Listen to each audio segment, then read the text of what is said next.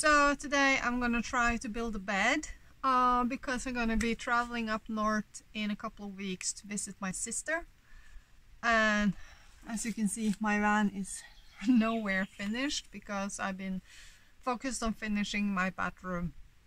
So the thing is, let's clear it out and make it ready for building. And I'm just gonna put the bed together loosely today to see how it works out, and then the thing is, if I'm not done by the time I have to go, I'll just put a mattress in the back and go easy, you know. But it would be nice to be done with everything, finish it up. But the thing is, I have some holes and I have some brackets that's supposed to go in those holes, and that's what I'm gonna fasten the bed to. So if I'm gonna do it the correct way, I should drill some holes so I get the holes where it should be, and then plan the bed after that so I can connect these pieces here to that. But right now we're just gonna wing it. It's not gonna, like, everything can be unscrewed and redone, and that's my purpose with everything I do, is just not make it in a way that you have to make something new to do it, but rather to make it in a way that you can unscrew it and do it again if you need to. So my plans for today: bed.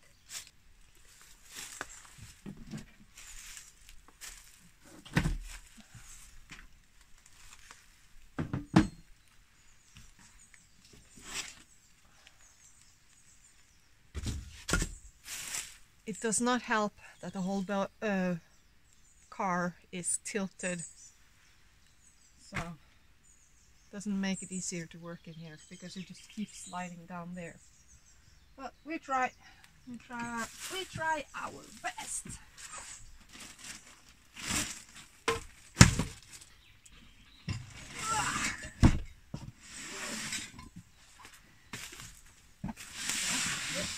This is the garage box with everything in it. So we got oil, we got gas, we got glue, we got screws, we got nicks and knacks, and these are the hooks I was talking about. I need to loosen them up also because they are stuck and they're supposed to be flimsy. So these are the bolts that go in there, down the floor, and connect with the car. So get it out of the way. Let's see here.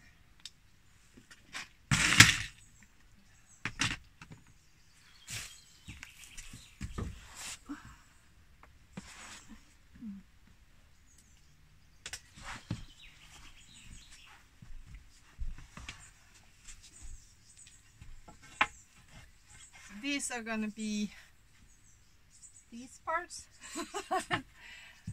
and this is leftover because I had to take 8 centimeters off of these that I had because they were 30 centimeters and now they're 22 centimeters. Because if I kept them on 30 centimeters, I wouldn't be able to sit up, and if I couldn't take them down to 20 centimeters because then it would crash with this one. So hopefully it's working. We'll just see. And my really bad cutting skills. I tried to put up a plank and line it so when I was cutting, but then I didn't have my sturdy thing. I only had the one with a thin blade, and that blade kept swirling.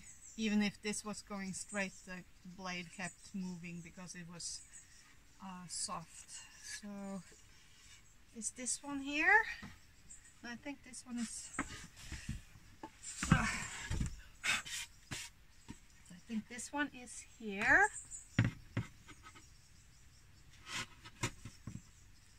think this one is this one. And then we have this one here, I think. No, it's the other way around. This one is going to be there. This one, oh, it's a little puzzle. We don't mind puzzles, do we?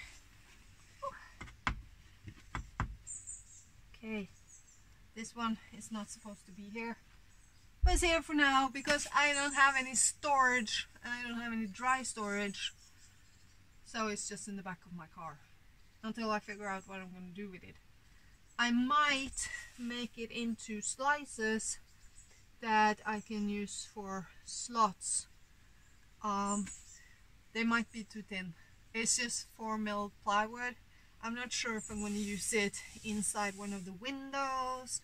Probably going to use it for this space, if I might make a little box for this space, or a little like to take over here that you just either make a little that just wraps around this piece, or if I put magnets on it and it just pops on with tiny little magnets. And the dog has been dragging this curtain around, so all the magnets that was here is now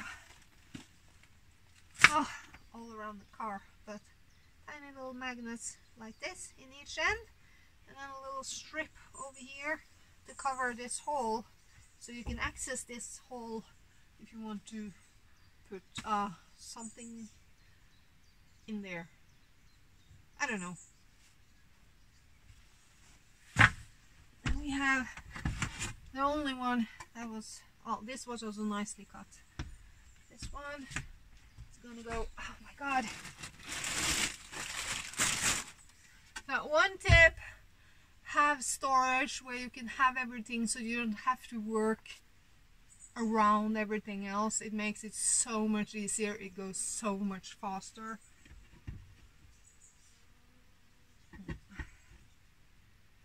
So that's one there. And then we have, come over here.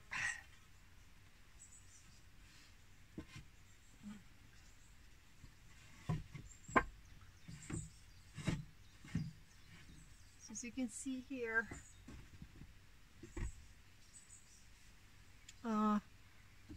this one can't go around there because the car builds out a little bit. So I have to have it out from, I can actually go down 2 more centimeters, I think.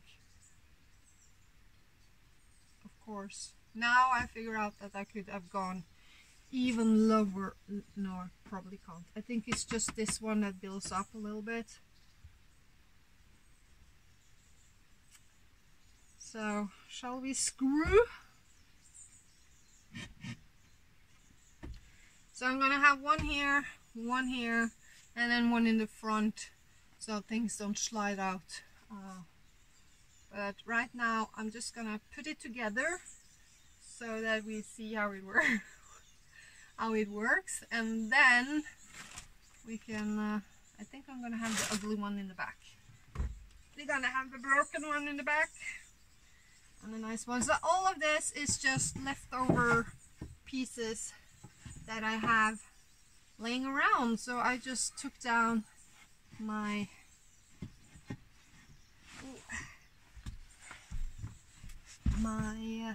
I changed the bedroom and the bathroom, so I had these pieces and that's what I'm going to use now. But I think I have to close the door to be able to put these in the same. I don't want to screw anything down.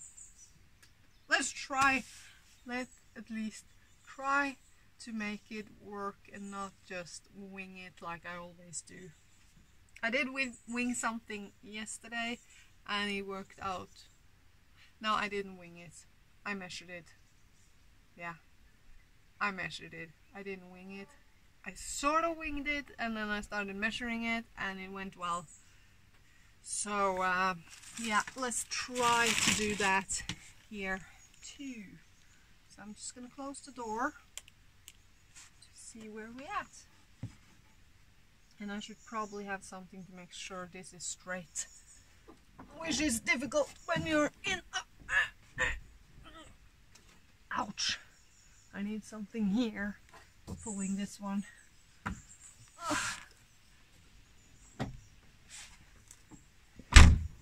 Okay.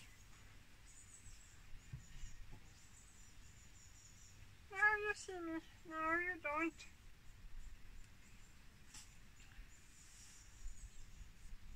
Okay. That seemed to be it. Oh. Hey! There you are! How are you doing, my lovelies? Let's see here, we have a bit in here. One bit. And then we have some screws. And then we have it on low, and then we have it on low like this. And then this one goes all the way up to so this one is really powerful. You can have low and high, and then it goes and then all the way up to drilling and even hammer drilling. So this one is a power tool that I just, oh my baby, I couldn't do it without this one. It's the best tool in the world. Just love it. So I'm thinking, because we're gonna have the slots in the front, so we're gonna have someone to pull out. These are the main bed, and then we're gonna have a pull-out system. I'm just not sure how we're gonna make that pull-out system. So this one pulls all the way out, because this is 50 and then it's gonna pull out 50 was my top, but perhaps I have to rethink that one and have this 60 and the pull out 40. I haven't really been watching how other people build their bed, because I like to just, you know, make the thing all over again and complicate it for myself. So what I have here is leftover stakes from the same project that I think I'm gonna use to build for the kitchen somehow. But we're gonna take that some other time, not now. Okay, let's play with this power tool.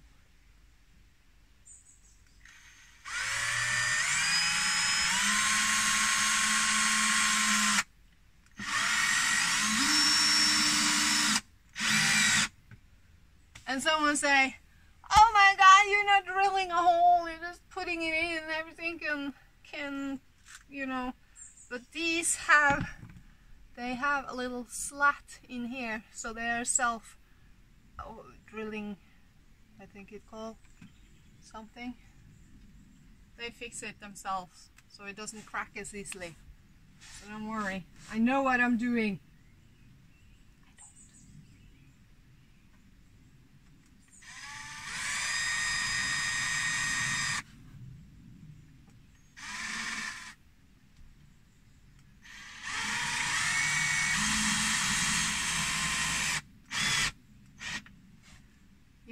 I haven't even checked if this angle is straight, but who cares?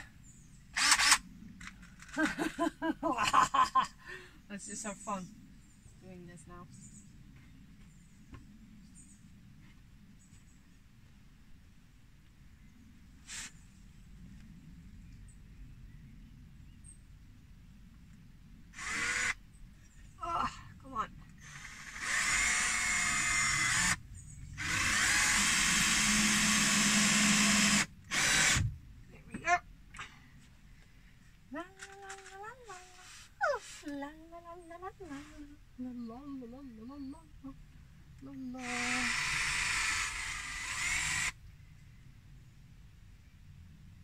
Wait.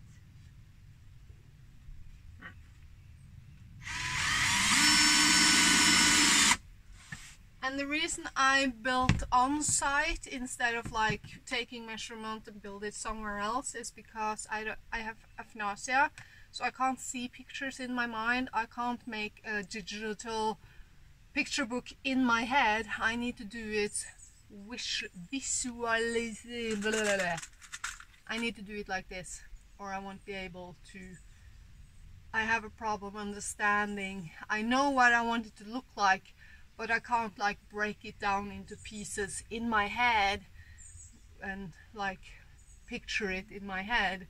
I have to do it like this, because otherwise it's just like a blur, you know. I can't, yeah, I'm unable to, so I need to do it like this. And yeah, I have some thoughts about it, and I write it down in my book and I try to draw it, but you know, drawing something in a square is quite different from doing something in a car that's not straight.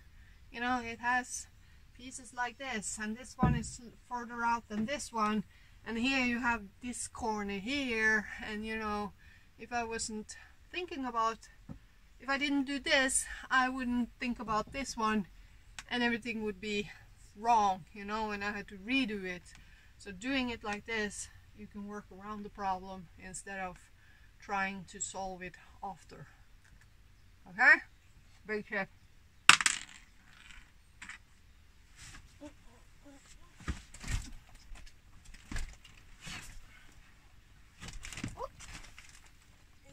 Yeah. Okay. This way.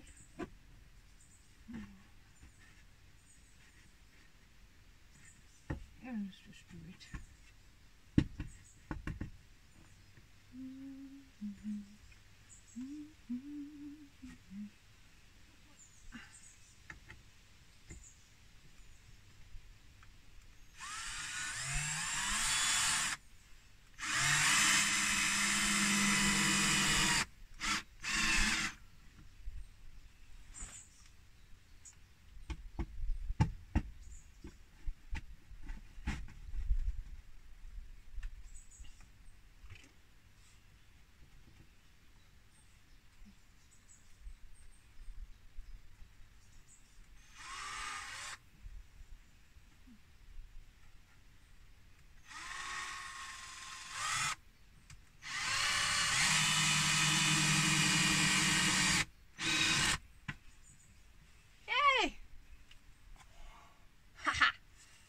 So, that's the frame of the bed. Ha! That's the reason I did this. So easy. Easy to take out, easy to put in. It's just gonna slide into its place. And now, let's see here. And if you think these pieces are too small, I'm about 60 kilos. They are not too small, you know. You don't need 2x2s and 4x4s and all that, because unless you don't need 2x2s and huge things to build. Like I'm showing here, these pieces are not smaller. They're not thicker than my finger here, but they can take my weight pretty well because they have support in the middle, so the span is not so long that it can't take my weight. And also my weight is going to be distributed over both of these over several slots. So why do I go for small things like this? Weight. You always have to think about weight when you're building in a car like this, especially if you don't have four-wheel drive. If you have four-wheel drive, no problem. But you also have to think about weight limits on your car. This car, because I removed the middle piece here, my weight limit went down, and that's because of protection from whatever in behind here from coming into the driver's seat while if it's a crash or a full stop or something like that. So the more, since this is a front wheel drive, the more lightweight it is, the better it is. The more heavy it is on the back end. This is not where it pulls. It pulls in the front, and the heavier it is here, the more it's going to lift the front, and the more the front is lifted, the less connection the wheel's going to have with what's underneath, and that means that you're going to have problems getting where you're supposed to go. So the more lightweight I can do in here, the better. They're lightweight enough. Of course, I could just do like this and have these instead of this whole thing, and I would save all this weight in the middle. But the thing is, this is for if I want to put in drawers like the little thingies, and also I won't have things slipping through between, you know, going in and out and getting catched and caught and stuff like that. Things are going to slide straight in and straight out, you know, and it's easy. You just get this piece and you put it on and you're done, you know. So I made these slots for what's going to be in the front here. That's going to be here, I think. I'm just going to have it like this. So they're going to slide in like this. I know people do like this, but I'm going to have it like this. I guess they're going to be weight bearing, the piece that's going off. So the problem is the piece in the back here.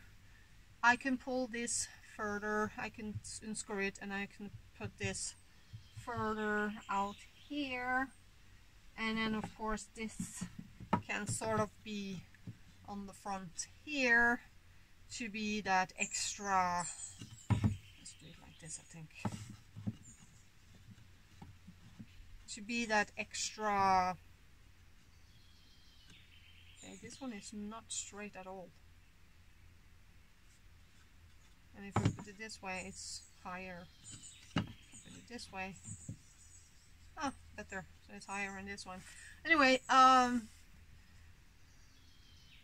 if I put it in front here, I'm gonna have that extra 60 centimeters, I think. Anyway, I don't know. I don't really need one in the back here, because when you pull it, the front is still going to be resting on this one, and in the back here it's going to be resting on this one. So the only thing I need here is for it to not slide. It's not for it to tip down, I think, mostly, so it doesn't fall down when you're going to pull it out, and if you're going to push it in, it doesn't tip down. So what I'm going to do is also I'm going to round this piece here, try to make it an edge, so when you push it in, the piece is going to cup and just slide up. And this, I'm going to do the same with the boards I'm going to have this way. I'm going to round the edge, or make it angular on the edge, so when I push it in, these two edges just going to meet and then slide on top of each other. So I guess we're done for today because I need more of these pieces, and I'm not sure if I have these pieces, and I'm not sure how I'm going to finish this yet. So yeah, so that's going to be for the next time, but at least the frame for the bed is done. And I need to figure out what I'm going to have on top of here, and if I'm going to put it down even 1 more or 2 more centimeters, so that I get more height under here, because I'm going to have my mattress on top, and my thought is to have a mattress that is double. So the thought is that my mattress, it flips out, not like others that pull it out, or take this one and have a lot of pieces. I want mine to be uniform, so when I flip it out, this piece in the middle is going to be whole. There's not going to be like a strip in the middle that things can fold into. It's going to be this piece on the top here. I want that to be another fabric than the one that's going to be on this side. So when I close it, is going to have a fabric that takes a lot of tear, that you know, that can do, that you can sit on, the dog can jump up and down. It's gonna be durable. Sorry about that. Oh, let's put that stomach in. So we're gonna have this durable fabric on top, and then when you take it out, and also that means that this side of the mattress is gonna be a little faster, so harder, so it's comfortable to sit on, while when you flip it out, the one in the middle is going to be softer. So when you go to bed, you have the soft side to sleep on, and then you have like the little bit rougher one to sit on, you know, and then the rough one is going to be underneath, and make sure that when your body lays down, you're not going to feel the slabs underneath, but you're going to have this fastened piece of the mattress, and then you're going to have the soft piece, and then you're going to have a fabric on top that's going to be a little bit more breathable, so you don't feel like you're getting, you know, burned from being in contact with it. And perhaps I do like some sort of I'm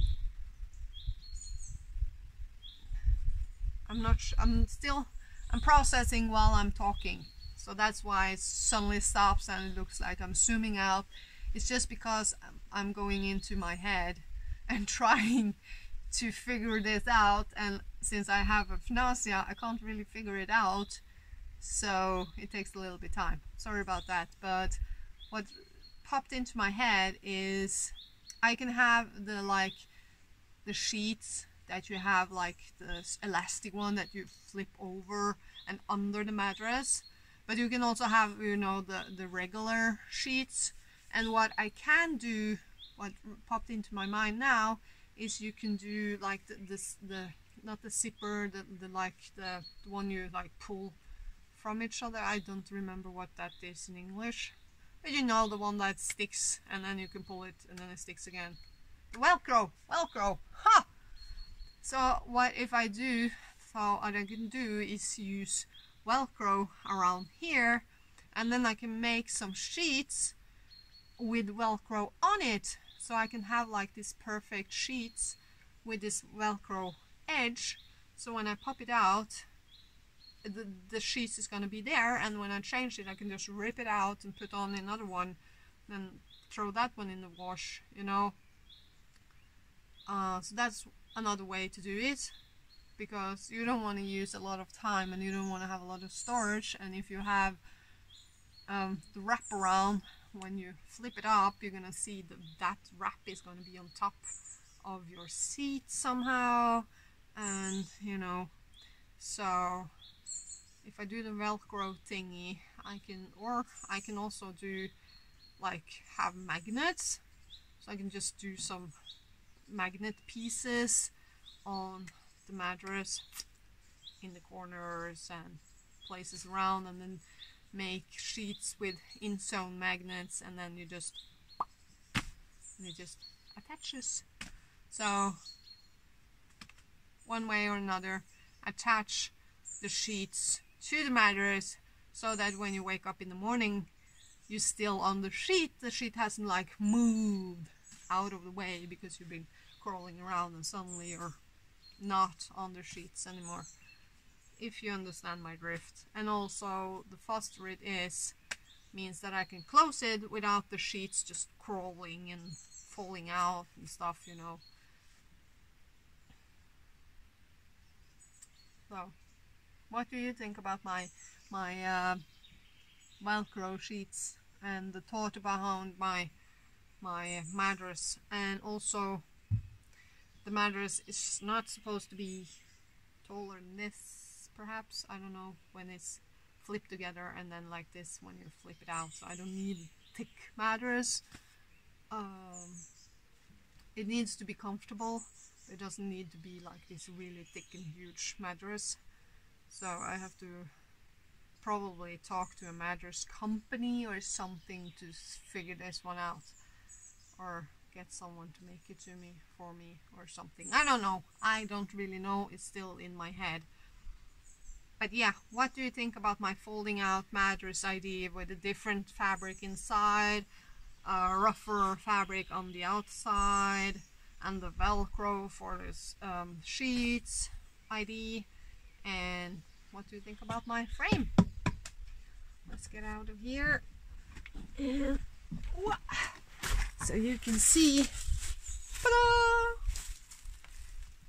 So I have one extra if I need that. I can cut it to fit, you know, under here if I need. If this one wasn't good enough, I had this extra piece that I can use. I can use this just to square off to make more smaller drawers or stuff like that. So I'm keeping it. But I think maybe I'm going to cut this one even shorter, or if it's just because I have all this underneath, so when I take that one out, so it's just the carpet, probably going to be lower. So, but for now, my bed frame is done. So that's a frame, it's not the bed finished product.